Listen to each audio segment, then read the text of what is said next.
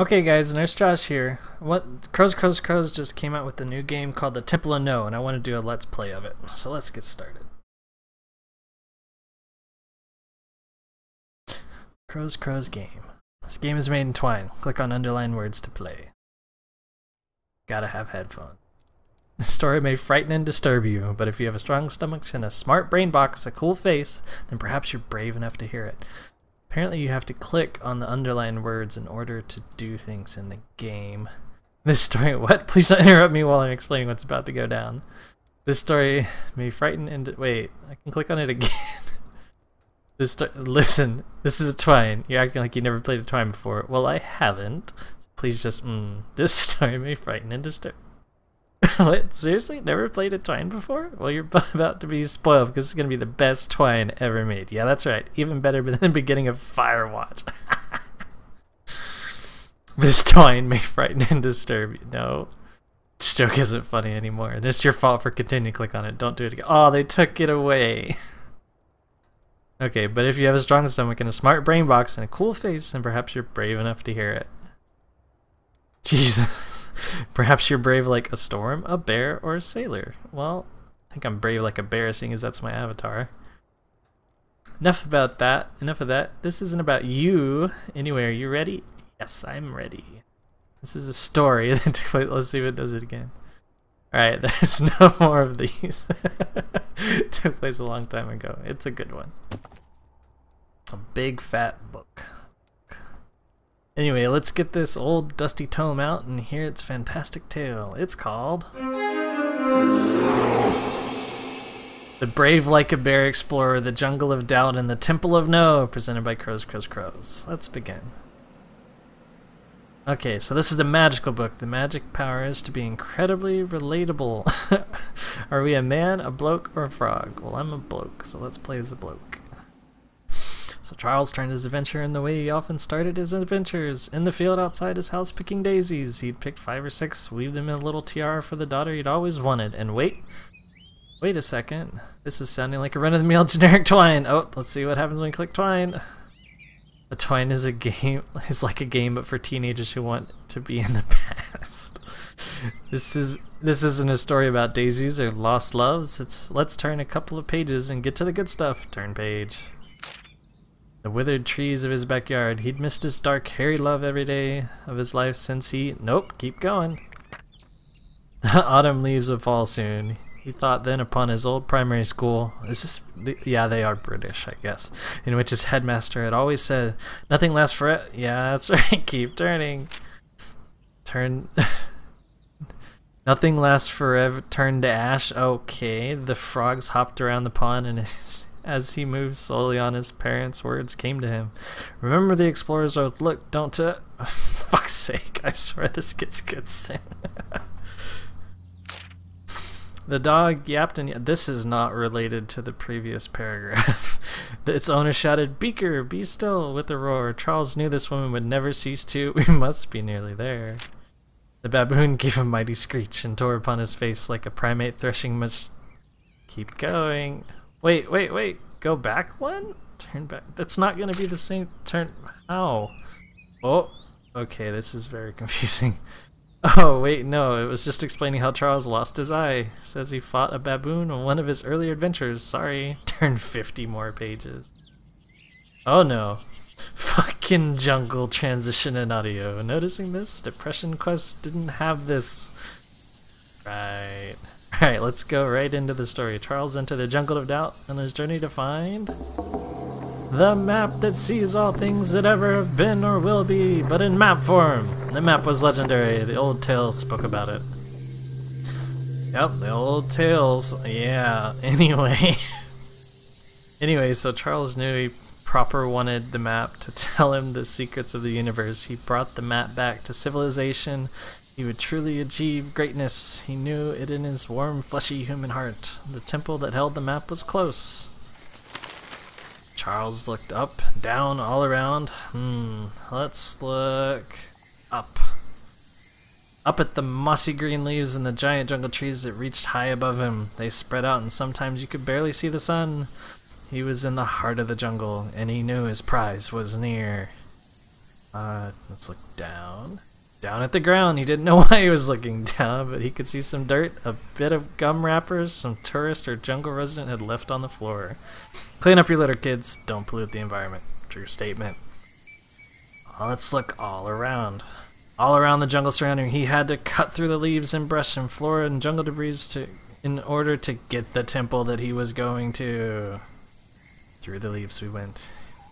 As Charles cut the leaves and brushed and flora and jungle debris, he thought about some shit, sang a little song, considered the possibility that life was futile. Yes. Charles thought about futility for a while, then he remembered it wasn't any fun to think about it, and he thought about Frog doing a little dance. Frog dance! Right, Charles stopped imagining things. What a weirdo. Charles wasn't there yet. He still had much more jungle to cut through, so he thought about some shit. Let's sing a little song. Oh my gosh. He thought he was singing a little song. You must sing along in the background of music these layers. If you don't, you will know. These are the lyrics to the song. I'm cutting the leaves. I'm cutting the leaves. I'm pushing past the trees. I'm slashing away at these brush, floor, and jungle debris.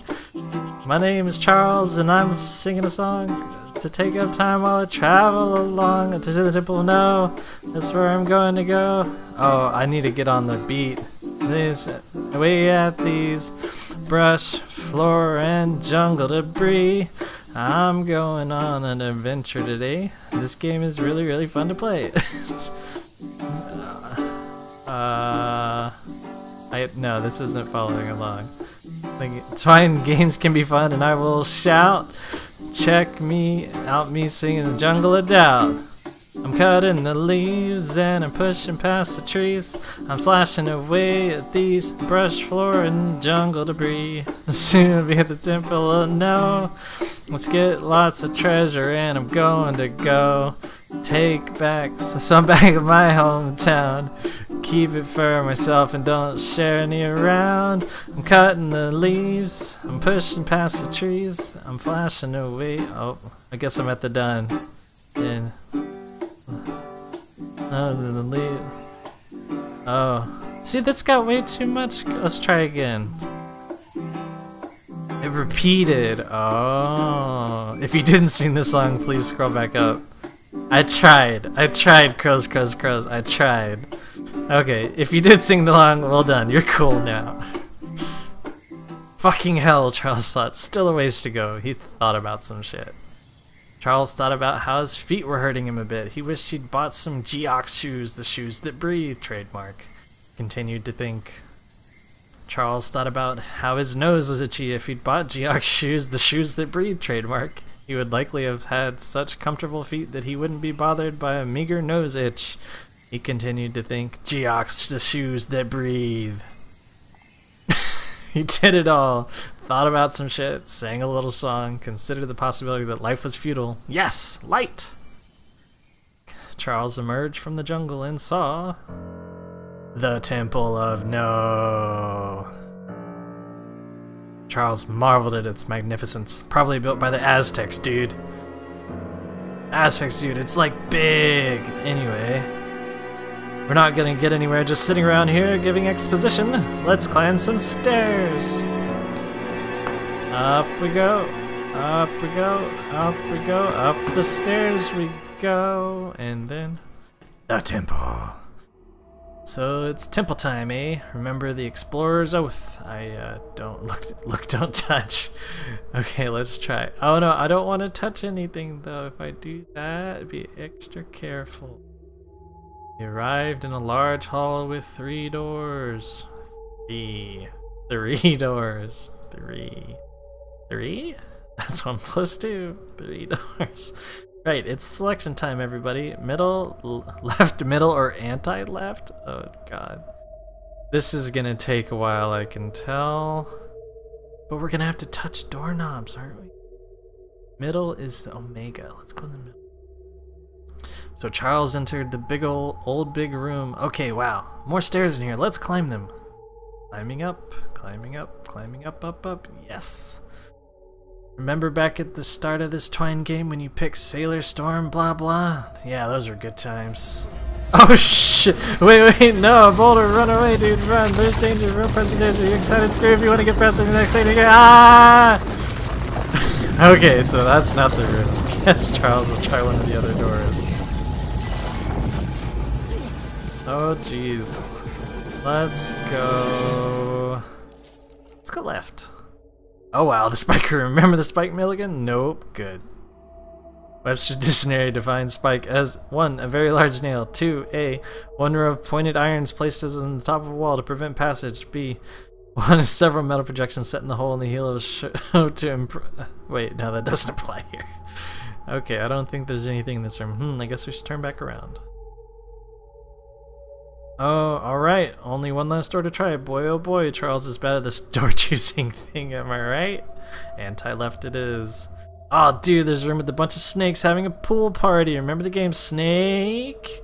Snake, it's a snake. Remember how the actual gameplay? Can't make snake and twine, can you?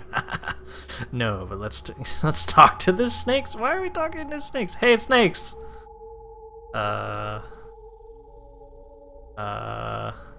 Yeah, they seem to be having a cool time. No treasure in here, though, unless you count a bunch of snakes as treasure, which I personally don't. Yep, so that was Spooky Snake Room. Sorry if you got scared. Back in here, I guess. The no doors lead to the right path. Can no door truly bring us what we want in life? Perhaps this is the meaning of this tale. You can go back through a jungle, sing a song, climb some boring stairs, check a bunch of rooms, and you'll still never find what you were looking for. Wow, makes you think, eh? Makes you think. The end. Oh, is it really the end? I don't want it to end. That's just one playthrough. Oh wait, there's another door over to the right. Let's do it. Throne room entrance. Charles entered the door and found the Great Leader's chamber. He looks pretty bored. And made of clouds? Great Leader's chamber. On the seat was the Great Leader. Come on in, come on in. Right, so, hello? Charles, nice listen. Hello? Let's wait for him. Sorry, 1 sec, let me just... right, okay. Yeah, nice, hello. Right, hello, my name's fucking Keith. Right. Fucking Keith. And I am... I'm the guy in the throne. I'm the bloody God. Funny story. You look like you kind of come from civilized society, I think.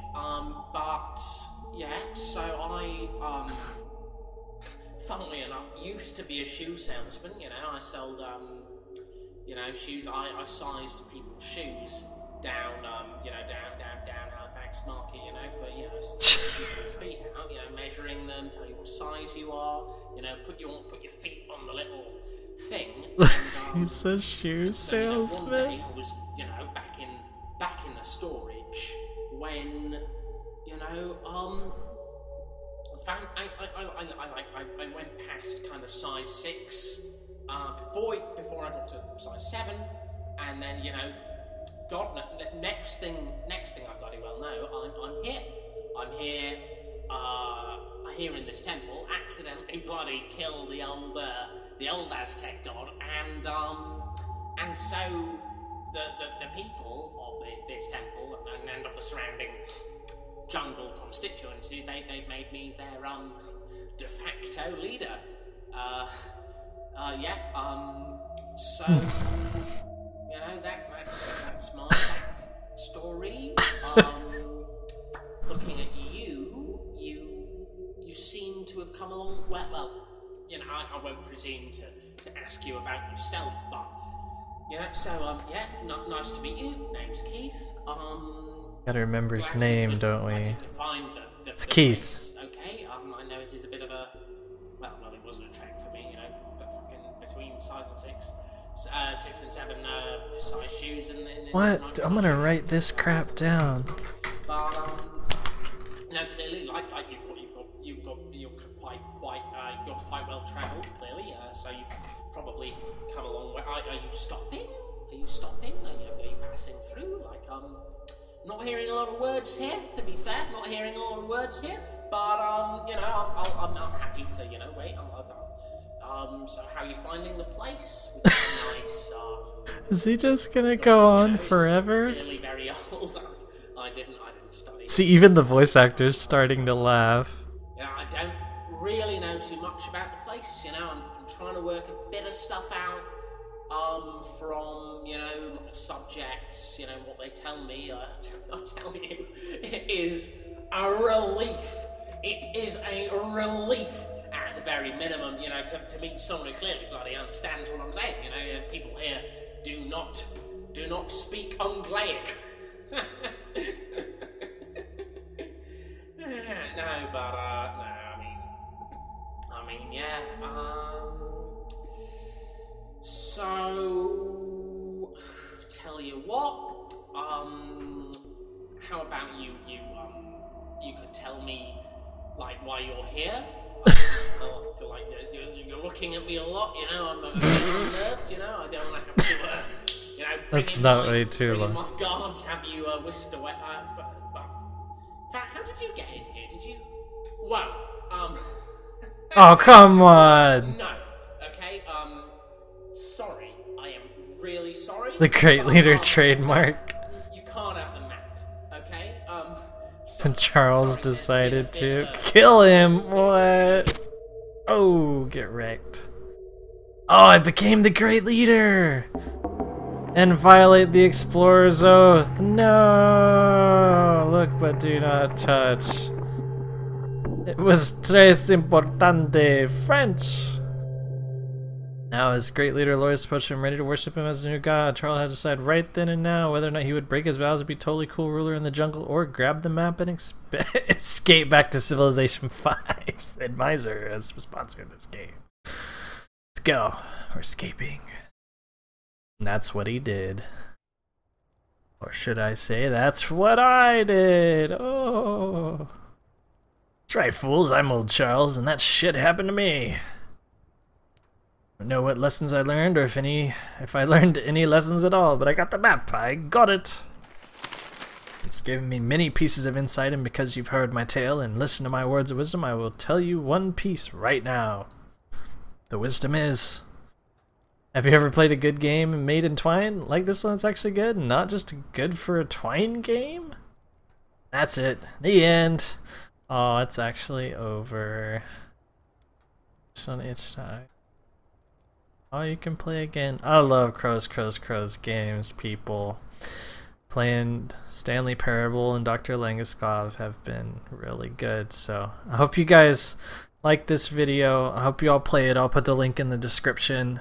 Be sure to subscribe and comment on the video.